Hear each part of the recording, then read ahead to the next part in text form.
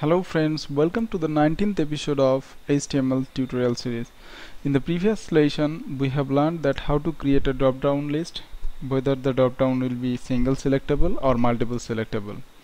So in this episode, I will show you how to create a group of option list so that we can easily identify your drop-down list. So let's undo changes. Okay, now let's save as 19.html. So now 19 drop down list and groups.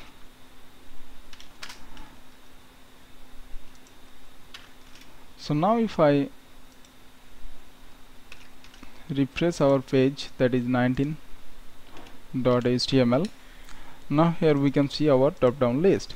Now if your drop down contain lot of things, like for in Linux there is a lot of other distribution like Ubuntu,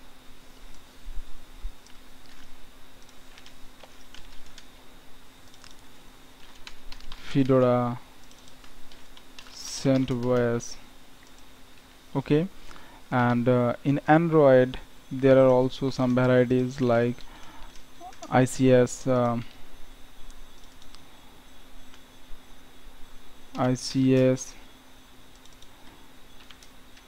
Jelly Bean. In Windows, OS X 1, I don't know, I'm writing some time value, 10, 11, 12, and in Windows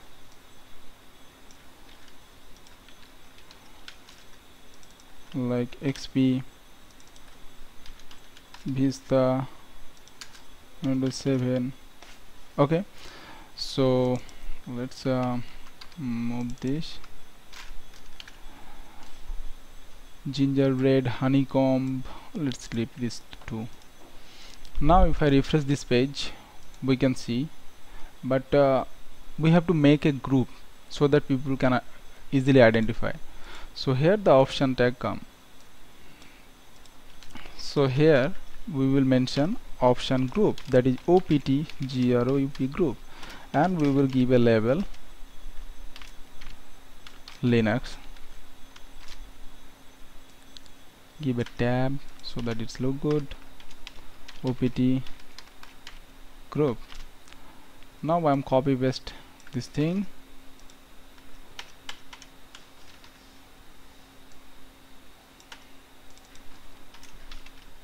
Android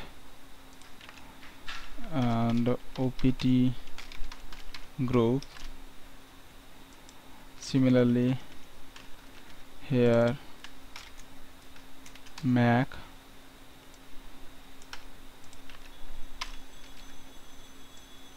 and we have to close the OPT group. One more, that is Windows.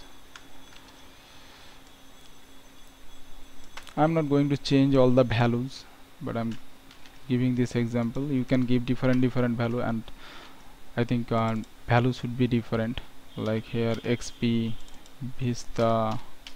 Okay, so I'm not changing. So let's save this and refresh this page. So now if I refresh, here you can see a nice group. So in Linux, here you can select either Ubuntu, Fedora, CentOS, Android, ICS, Jelly Bean, Mac OS X 1, 10, 12, and here is this one is Windows. Sorry, Windows. Let's save this and refresh. So now here you can see Windows XP Vista 7. So in this way you can create a option group. Now if you select that multiple, now if I save this and refresh our page, so here also you can see a nice group.